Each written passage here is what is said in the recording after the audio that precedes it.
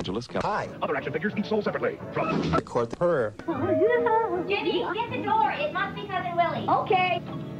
Hi. What's up? Ah, there we go. Something chill to watch. The following video is rated R and is intended for an adult audience. So if you're under 18, take a fucking hike, eh?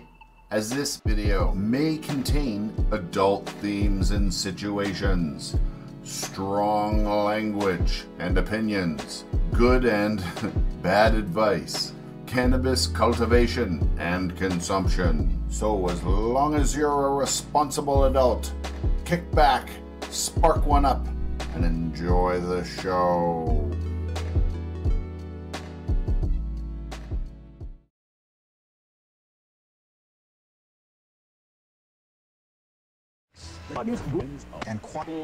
There we go. Hi everybody, Cannabeard Grows here. How the heck are you doing? I hope you're well. Welcome to Friday Night Gardening, or What's Growing On. Yeah, I was fooling around with my microphone at the last second, and I couldn't figure out, I had no power at the very last second, and I'd silly, put my battery in backwards. Whoops. Okay, so today we've got some growth. Yeah. Deep water culture versus the soil. It's happening. It's doing pretty well. Oop. Here, we better clear off those dabs from last time. Even though I could probably utilize that again. I could talk about how I don't like pH pens. I can talk about how right now can be from bad experience. I don't like pH pens. I have had nothing but troubles with pH pens. So far, I've got one pH pen that has been holding its water so far. I've done multiple tests to see if the calibration was on, just to sort of make sure, because every pen I've ever had has drifted drastically, and this one so far hasn't. I'll show you in a little bit when we get into it. We'll actually test the water. We'll do the parts per million on what's going on in here. I'll talk about some root rot issues that I just faced. We'll check the pH and the temperature and talk about the water chemistry just a little bit. Certified old guy. Sorry, I'll have my daughter do it. Hey, no worries, no worries. All good, all good. But I'm actually impressed at how quickly you got that door. Big shout out to Run Chicken, the company, who helped me do a big giveaway on my other channel. Speaking of which, my other channel, I just launched a video literally minutes before I went live on this show. I probably should have timed it out a little bit better and maybe staggered them, but whatever. There's a brand new video over on my small backyard homestead. That's what it's called, small backyard homestead. If you're looking it up, it's just going to be a little icon, the name of it, with like a little house and a cannabis leaf and a rabbit and some chickens. Little cartoon picture. It's pretty easy to spot, but we're hard to find. That's a weird thing. Even if you type in the exact words, it still doesn't propagate very well. YouTube is a strange place. Anyway, we're here to talk about cannabis today. This is the cannabis channel, not the chicken channel. So, first thing I gotta say is, so far, I'm actually quite impressed with deep water culture. I knew I was gonna be I thought it was gonna be a little scarier than it was going in. I've already faced some sort of major hurdles right away. Some of the major hurdles that pretty much anybody in deep water culture faces. Right off the bat, major pH swings. Having a hard time stabilizing pH, not knowing what was going on and what was the rationality for that. Turns out it was my hydroton pellets. They needed to be balanced a lot better. Took a while, but I got it. Then this week we got some root rot. I noticed that one of my plants, come on in here, let's take a closer look. I noticed that one of my plants down here was looking a little bit cranky. I was like, whoa, it's yellowing. What's happening? What's happening? The other one looks pretty much fine, but this one here was doing something funky. I did take an extra leaf off, by the way. There is a missing big broad leaf off that was looking pretty haggard. As you can see, this leaf right here is also looking somewhat haggard. And the reason for that is I got some first stage root rot happening in this system. This one was fine, but this one right here was giving me a little something funky. I noticed a very slight smell in this room when I came in here one day, and I noticed that that looked pretty grumpy. And I lifted up this one and looked in the water, looked okay. Lifted that one up, looked okay. Didn't even dawn on me that that's probably where the smell was coming from, because it was just sort of in the room, but it looked kind of okay. I figured, well, I did just defoliate a couple things. I took a leaf off the bottom. Maybe it's just pissed off at me or something. So I gave it a day. It looked worse the next day. I said, okay, what's going on? I lifted it up, and the roots had a little bit of brown on them. We'll show you right now what they look like. There we go. You can still see a little bit of brown going on there for sure. I have put some hydrogen peroxide in here. I sprayed the roots a little bit. I should have probably done a proper dip, but I cleaned the water out and added just a little bit of the hydrogen peroxide. I can't remember the exact measurements of what I put in there, but it was whatever the internet told me. And I put a little bit in here too, just to sort of compensate. But I was having no problems with this one. We got no root rot on this system. Look at the roots on this one, as a matter of fact. Look at those puppies. Woo, doggy. Just frickin' coming everywhere. We got roots all over the place in that one. Looking good. Recovering. Definitely not good, but if you look at the top new stuff is fresh and clean. So whatever growth we've had in the last 24 hours is looking good. The old stuff, I'm just going to leave those leaves on until they look a little bit worse. But that is what it is. Over here, we've got these are all the same plants, by the way, in case anybody doesn't know. These are all the same things. CBD cheese. It's a half CBD, half THC, 1-to-1, somewhere in the 8 to 10% range. Not huge, but I really enjoy the flavor of it. I enjoy the buzz, and I enjoy the high CBD of it for sure. This little one here, we had a problem with that one right out the gate. It is maintaining its little tiny stubby nature. I have come across a couple of phenos. I've grown this plant a lot of times, and every once in a while you get a little tiny runt. That does happen, so I'm not really concerned. I kind of wished it was in that pot so that I could have these two pots that were the same, but it is what it is. That one's doing well. This one's doing well. I mean, you know, well, when you look at it like this, though, look at this dead on, right? Oops, where's that? Right there. Yeah, looking good, right? Looking healthy. It's got the nice color on it, everything like that. But then you jump over here and look at this, the same plant. There's no mistaking that this one is shit almost twice the size, man. This one here's grown a little bit this week. That one hasn't grown at all in the last week. You are correct about that. That one hasn't budged an inch. This one and this one have grown a little bit, but not much. I am definitely impressed with these deep water culture kits from MARSHYDRO. They're pretty simple. I did make that modification, but again, you don't have to. It's just my weird OCD nature, and I just wanted to do it the way I wanted to do it. But so far, these things are working pretty darn freaking good. I really hope the hydrogen peroxide does the trick and fixes that little bit of an issue we have there, because that'd be a shame if I lost one to frickin' some rot. I do believe I'm going to make a proper soak. If it doesn't clear up in the next, if I don't see even more improvement in the next day or two, I'm going to do one of those heavy-duty soaks. That's something like, it's something like, I'll have to look it up, but it's like 10 mils of this stuff, like the medical grade, the low, like 3%. It's something like 10 mils of this stuff per liter of water for a drip, for a drench, and then we just take this whole top like this out and stick it in this smaller drench bucket that's only like a little bit, you know, a pot or something with that kind of fluid in it, and it should help get the kill off the slime, the rusty brown crap that's coming on there, man. The rot. Get rid of it a little bit. Hopefully. Is it dab time? Yeah, I could make it dab time. I was actually just about to do a little foliar spray here for a second, but sure, let's have a dab. I got to go into the other room and grab my gear, though. Give me 1 second. Oh, excuse me.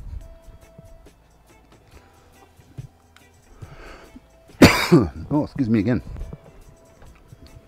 I've had a bit of a scratch in my throat. I really hope I don't have a cold coming on. I hope it's just from too much dabs. That's what I'm hoping on. Okay, there we go. But sure, why not? Dab time, dab time, motherfucking dab time, dab time, dab time.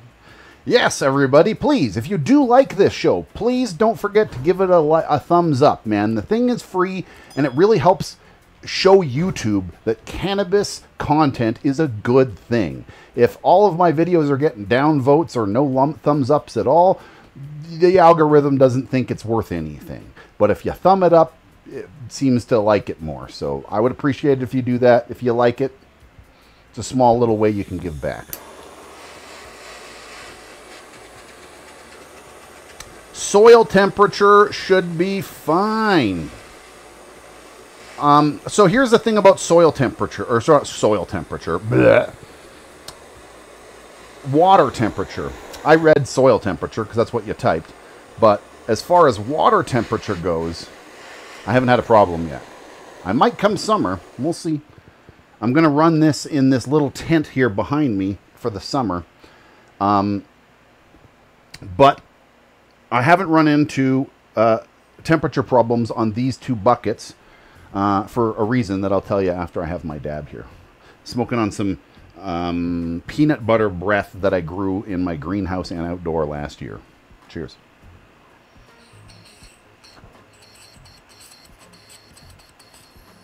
Speaking of which, this is Coastal Mary Seeds.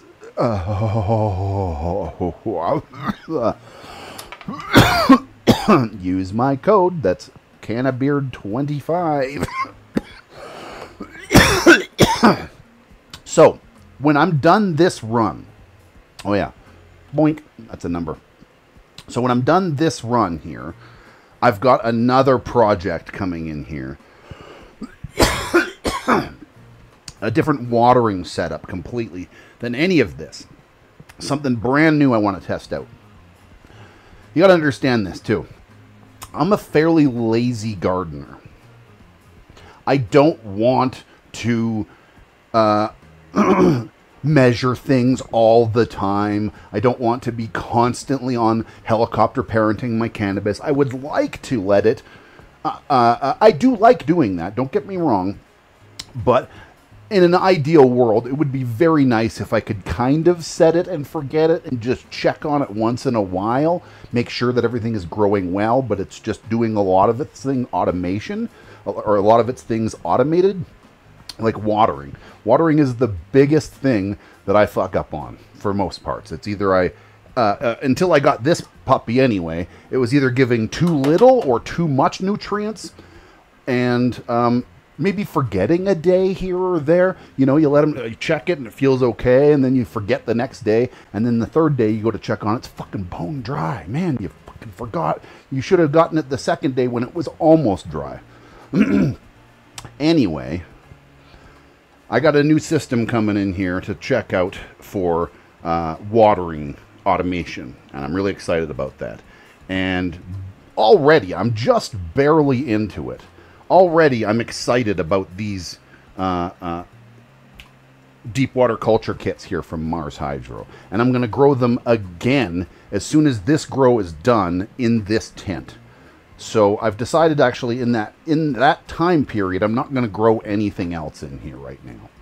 I'm just going to leave this tent kind of stagnant for now until next grow, because I'm going to have something that's going to take over this entire area for the next grow. So I'm going to put those two in this tent and run them, because I'm very curious to see these things work again and again and again. I want to kind of use them again. I'm not as scared of them. It's not as spooky. Things happen, but you can fix them.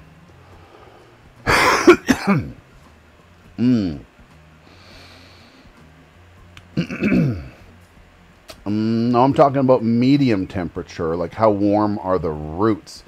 70s are up. Yeah, see, I don't really know how to test soil temperature, but I will tell you this. I know what the room temperature is, and I know that water temperature generally sits approximately 10 to 12 degrees lower than room temperature. You know, it depends on, there's a few factors. If the water's moving and stuff, it can stay more stable, whereas if it's stagnant water, it can actually get to room temperature eventually, but that's a whole different story. So I don't know. I just know that I keep this room in the high 70s. It sits in the high 70s, and that way my water temperature never seems to go past about the high 60s. I've had it in about a 71, I think, is the highest I've seen it so far. And that's this spring. We'll see when the summer comes. That might be a whole different ballpark. I might actually have to start throwing ice cubes or one of those a small water bottle with some ice in it and just go plunk to throw it in there to keep them cool during those, you know, summer months with a frickin' hot light over top of it. And, you know, it could happen. It could happen. I installed under canopy heating and raised the medium temperature. Oh yeah. Gangster built my own DWC system and it worked great. Yeah, I kind of want to continue to mod this out. The more I look at DWC, deep water culture, the more I already know that our DWC is the true way to go. As much as this is great to get into it, I think this is a wonderful kit for people to get involved in deep water culture, and it's a first step. And it's absolutely got everything it needs and everything. By the way, this episode is brought to you by MARSHYDRO. You can use my name here, Can of Beard. Save yourself some money on MARSHYDRO products like these deep water culture kits, or the lights, or this beautiful new oscillating fan, or some of their ventilation. They got lots and lots of tricks and gadgets for your garden. And everybody likes to save a couple of bucks, so once again, use my name here like this as a code and save yourself a couple of bucks. Bam. But yeah, I'm impressed. I like them. Although the more I play with these, the more our DWC becomes more of a viable option. And what RDWC is this is deep water culture. DWC, RDWC is recirculating deep water culture. It means you have like a third container, and then you have a pump, and there's connections between each of these. All three of them are connected like this in some sort of a loop, and one of them has a pump shooting water in one direction, and that way water flows into this one, mixes, and then flows into the next one, and this, and it just keeps going like this, and you get like a recycling water system that sort of goes through the whole thing. Due to my marine biology knowledge and background, I'll tell you this: the larger the volume of water, the easier it is to keep stable. That's just a fact. When you talk to anybody about aquariums, small tanks are impossible to keep stable for long periods of time. Large tanks with refugiums, super easy. Because the larger the volume, just the slower the sways happen. So it's easier to keep them within a check. And I believe that the recirculating side of the deep water culture would sort of add that, as well as give you a place, the larger water volume does a lot of things. It allows you to only feed one system rather than multiple systems. Like right now I'm feeding these two separate. Like I'm bringing 2 buckets in, and then I'm pouring a little bit into you and a little bit to you, and then I grab the next one and a bit to you and a bit to you, and I'm stirring them both up, and then I, test them back and forth and try to get them lined up within about the same pH, and then I frickin' transfer and change the water. Whereas with a recirculating system, you would just pour it all into the final bucket or whatever, it would just sort of fill all three of them at the same time. So you have one body of water to deal with rather than multiple, and yeah, larger space, less sway. That's the way I sort of look at it for sure. Something's going on with my thing. I can't see something here.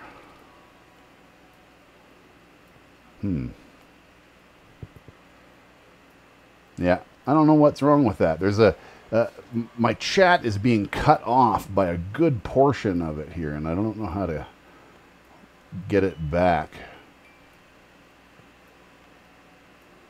Oh.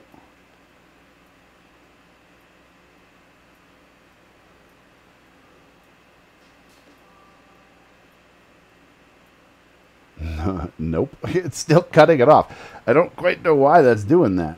Actually, I bet you I know how to fix it. There we go. Okay, that was weird. So, yeah. That's sort of where I'm at with the show today. Things are looking pretty good, but I definitely had a root rot issue, which again, I'm not positive on the percentages, so don't quote me on this, but it was something in the ballpark of like 20 or 30 mils per liter for a soak to help kill off that rot that's living in those roots. And I've already changed the water and added some preventative in there. I might have to change the water again after I do a soak on this in the next day. We'll see how a day of this this new regimen does first before I go any more drastic.